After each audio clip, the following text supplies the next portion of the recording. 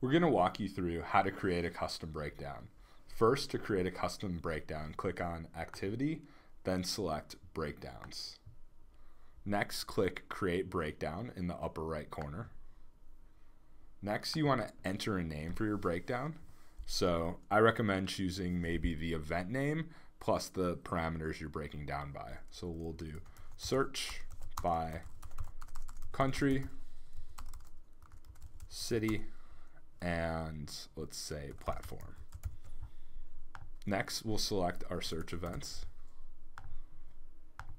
You can, in each of these drop-down menus, you can select a different item to break down on. So we're going to do country, we'll do city, and then we'll do platform.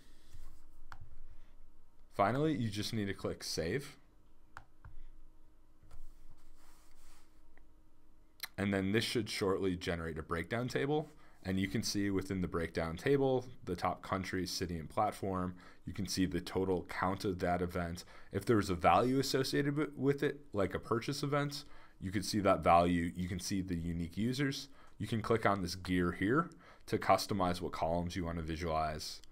And you can also apply a segment by clicking on the drop down here. And that's how you create a breakdown.